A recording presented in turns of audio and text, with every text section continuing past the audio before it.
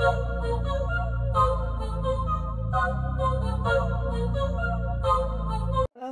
everybody, how's everybody doing today? I hope you're all doing well. Today I am doing a post review of a custom picture that I had done from Crafties. So initially my first thoughts on this custom is I do not understand why I have 36 colors. The original of this picture I will put up over the screen. But as you can tell from the original, there's maybe 10 to 15 colors in it at most. And I wound up with 36 colors. There was a lot of color variation on the yellow on the outside. And then for some reason, they had multiple colors of green and teal and just some weird purples scattered through these sections here.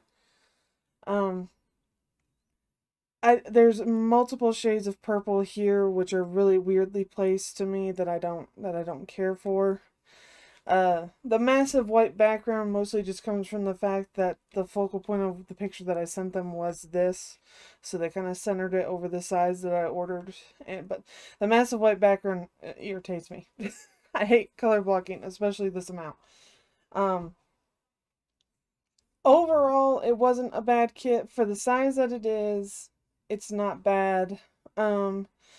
You can definitely tell that all they did was plug it into a pattern generating program and just immediately printed that. There was no hand correction for any of the minute details. Like right here, they could have corrected this to make it actually look closer to what it was in the original. The colors, they could have corrected some and like removed a lot of these weird greens and multiple shades of purple that weren't needed.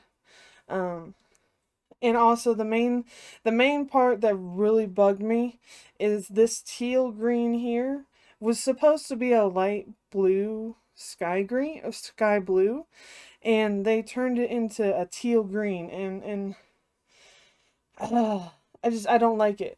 It irritates me. Overall, the quality of the kit is not bad. The canvas is not as soft as some of the major companies, but that's not even a big deal. It was very easy to work with. It's easy to manipulate.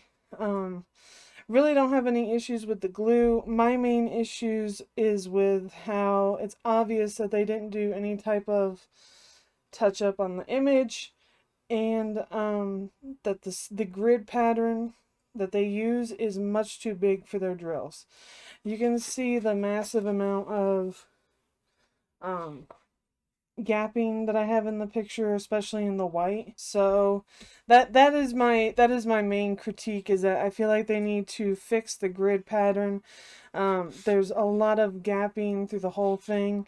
It's a lot harder to tell in the colored sections because the colors kind of blend everything, but in the white you can really see it. And this was me actively trying to reduce the gapping as much as possible.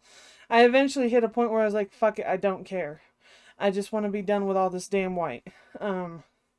So I think that's a critique that I would give. Also, I had a lot of issues with different size drills. That was an issue that I was dealing with. I did have to sort through some drills sometimes. I ran out of one color. This is the colors that I had. I wound up running out of this color right here, and I substituted it with a mixture of these two because they were very similar in shade. You can see I had more than enough white to finish the picture. I think they gave me double what I actually needed. But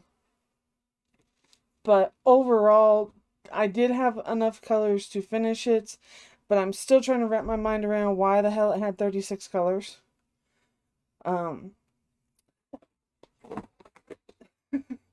It's definitely not one of my favorite finishes that I've done. It's not bad, but it's not my favorite. My boyfriend, whose art this is, Deadeye Jester, I will leave a link to his Instagram below. He said that it was okay. It could have been better, and he was looking at the different things I pointed out, and he said, yeah, I don't know why they did that, and that teal is supposed to be a light blue. He said, but overall the picture completed isn't that bad. So it's semi got the approval of the original artist. I think next, I don't know.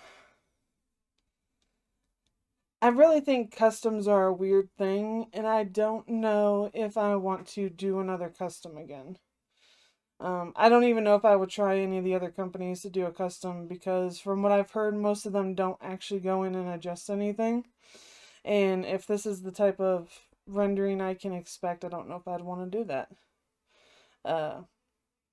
And really for this, the main thing they could have just done was go in and adjust the yellows to all be one or two shades of yellow instead of 5.